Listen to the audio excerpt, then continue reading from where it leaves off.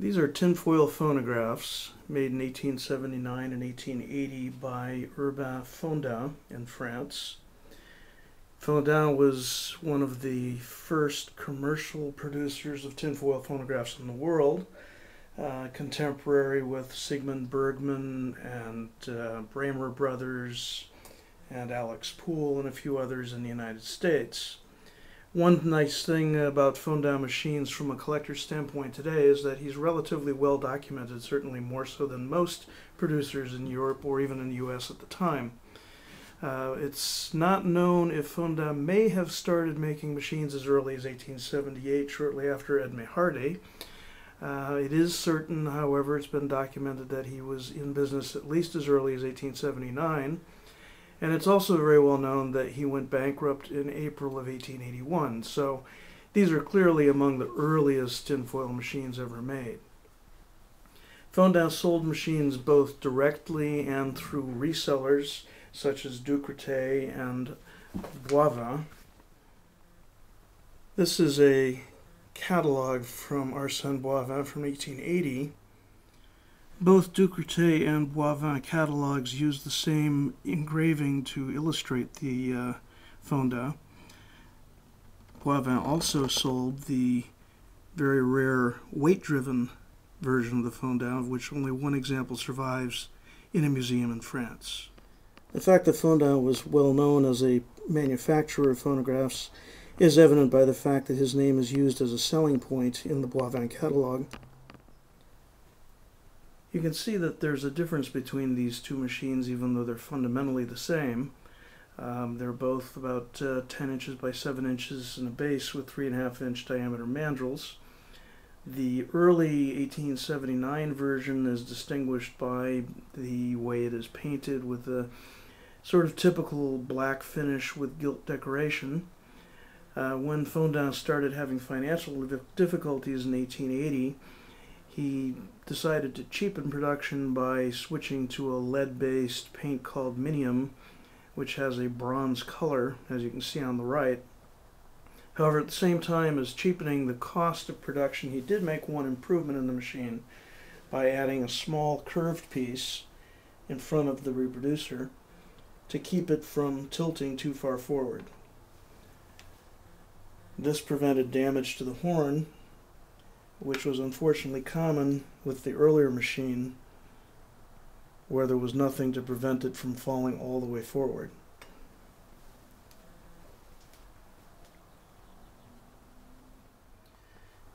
Both the 1879 and 1880 versions of the Fondain tinfoil are actually extremely well made. They feature a couple of very important improvements to the earliest machines, one being notably that the speaker tilts rather than levers out from the side. This makes it much easier to keep the adjustments correct. There are screws on either side of the speaker, including a lock nut on this version, which was removed for the 1880 version, which allow centering the stylus by moving the speaker back and forth.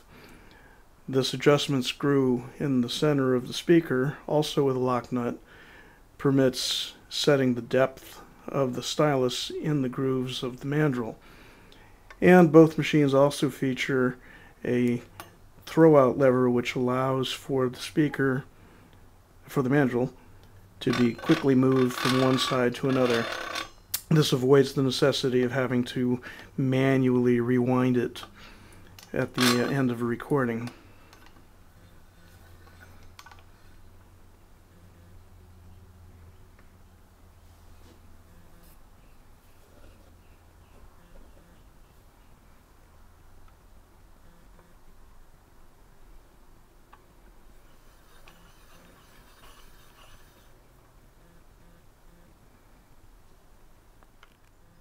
As mentioned earlier, Fondain filed for bankruptcy in 1881, 26th of April to be precise. It's listed as Fondain, fabricant de phonographes. The final decree was entered in May. So Fondain's business was very short-lived, and it's clear that all of his machines are extremely early. After Fondain's bankruptcy in 1881, Eugene Ducretet found himself with no supplier of phonographs, so he ended up going into business for himself and essentially copied Fondain's design. It's virtually identical in size, all of the basic features are the same. However, he simplified it, made it considerably less elegant. Instead of the curved upright supports for the mandrel, it just has squared off blocks. The base is also much simpler, but it still has the same overall appearance and the same basic operating methodology. This particular one has a flywheel, which is unusual. Only a couple of Ducretets are known to have flywheels. Ducretet remained in production all the way up till at least 1895, so his machines can be found quite late. This one is identifiable as early by the fact that it's stamped E. Ducretet à Paris. Later ones were Ducretet et Compagnie, and then later Ducretet formed a business with Lejeune and stamped them Ducretet and Lejeune. All of the Ducretet machines were signed. Fondain typically was not signed, although there is one in the collection of the Bibliothèque Nationale in Paris that is very prominently signed with Fondain's name. I'm going to do a small demonstration of the 1879 Fondain. This machine has the original stylus and original diaphragm. I have, of course, replaced the gaskets. But it works remarkably well for a very small machine and one without a flywheel. It's certainly much harder to keep a steady speed than with a flywheel, but it does work very effectively. Although it was made with a very small horn, I find that all tinfoil phonographs work better with a recording horn and reproducing horn to help direct the sound. Hello, hello, hello. Mary had a little lamb, its fleece was white as snow, and everywhere that Mary went, the lamb was sure to go.